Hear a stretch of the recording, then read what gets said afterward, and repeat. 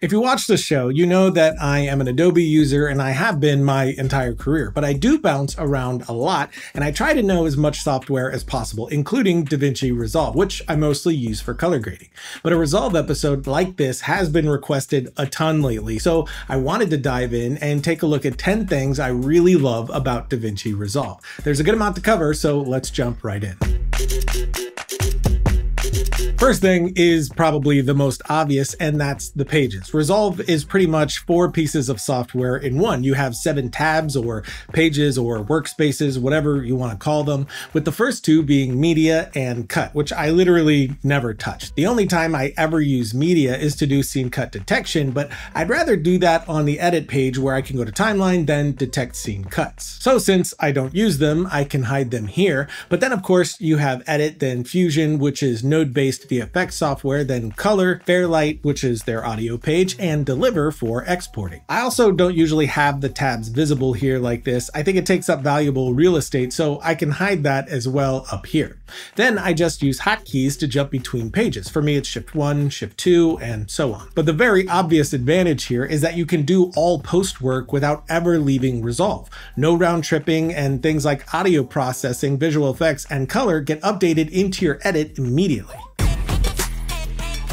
Resolve is the industry standard for color grading. Whatever major film or TV show you watched last, chances are it was graded in Resolve, and there's a good reason for that. It's phenomenal. It's node-based, which makes building out a look far easier and more robust, plus their masking, parallel nodes, and LUT management are excellent.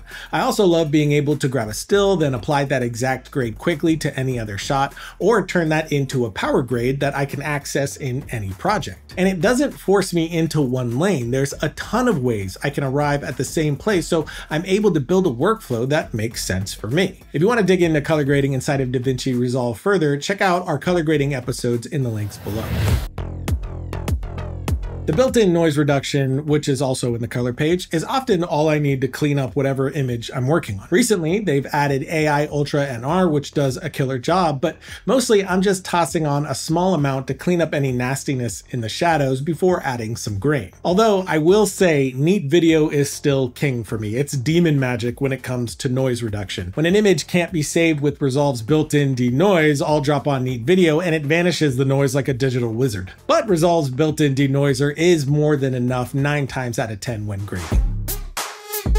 Usually, to clean up a face, I'll create a power window, but Face Refinement is like an all-in-one. So I'll drop it on, then click Find in Frame, and we get this perfect layout of the face. So now I can track this so it sticks to the face, then I'll click Show Mask and refine that a bit. And now I can go through and soften the skin, adjust the color of the skin, remove shine, which is my favorite thing here. I'm always getting these little shiny hot spots like this here, and this pulls that down nicely.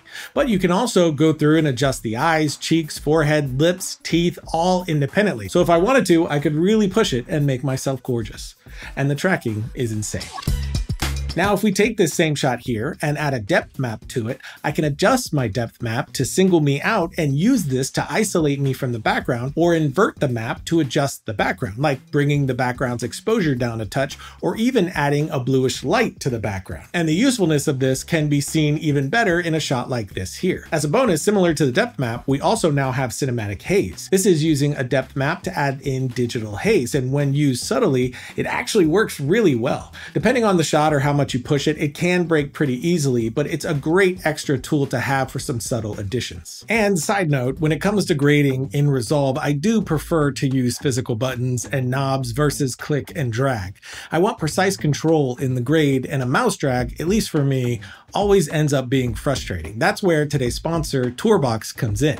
It's a genuinely useful tool because it solves a very practical problem, giving you actual buttons and dials without the massive price tag of most panels. Especially on this one. This is the Tourbox Elite Plus, so I'm also getting haptic feedback, which I love. So as I shift a dial, I'm getting a little vibration to let me know that the input was recognized, which is nice. And it's not just grading either. It's an all-in-one, handling both editing and color grading in one device. So as I shift between the color and the edit tabs, Tourbox recognizes this and shifts its functionality accordingly. And likewise for all the pages in Resolve. So it's intelligently shifting as I move through media, cut, edit, fusion, color, fairlight, and deliver. And it does the exact same thing between software as well. Like I said, I jump between software all the time, like Resolve, Premiere, Photoshop, and so on, and Torbox works seamlessly across all of those. But it's the physical control that goes miles for me. Specifically, I hate color grading without physical dials. It just feels disconnected. I'm always overshooting. So while I personally do just like the experience of physical controls more, I also feel like I'm getting to my end result much quicker. They also have two new features inside Resolve specifically. My favorite is Hover Adjust.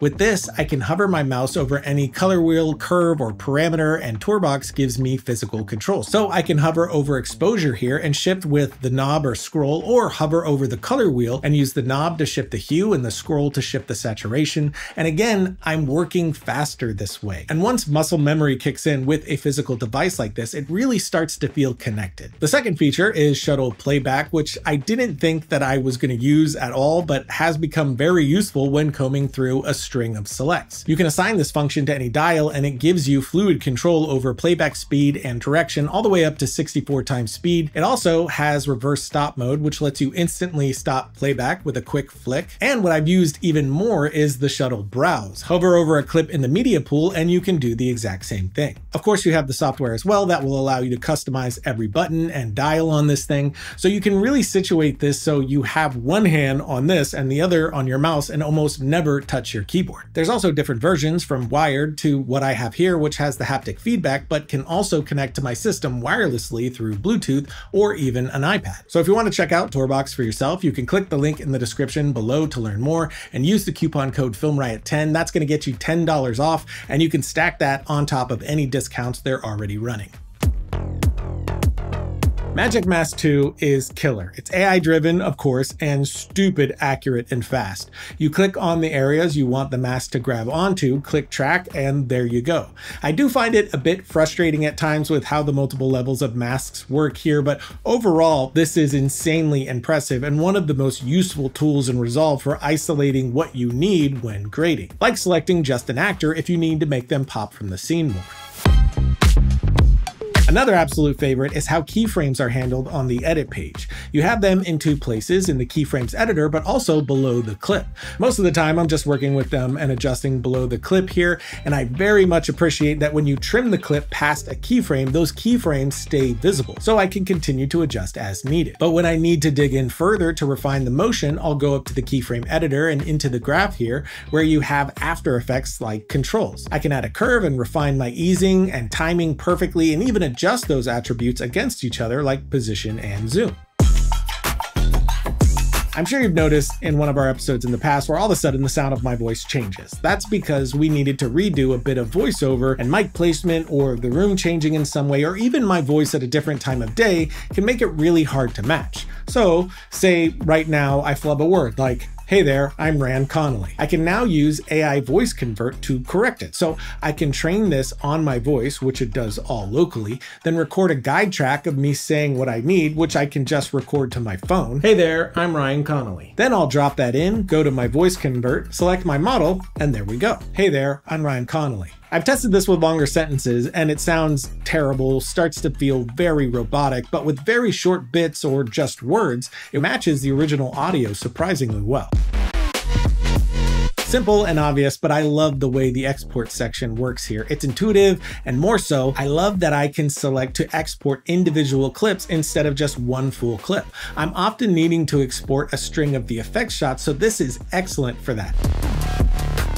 And for my final most loved, it's another very obvious one, and it's that Resolve has a free version. Of course, I'm on the studio version, but I love that they have a free version out there for people to get started on, especially young filmmakers. You are missing some great features that we talked about here, like Magic Mask, Denoise, Voice Convert, Face Refinement, and Depth Maps. The free version is also single GPU only and is limited to 4K, but it's free. You can absolutely get started on it and do solid work. And when you're ready to buy, it's a one-time $300 payment, no subscription, so that's a major plus too.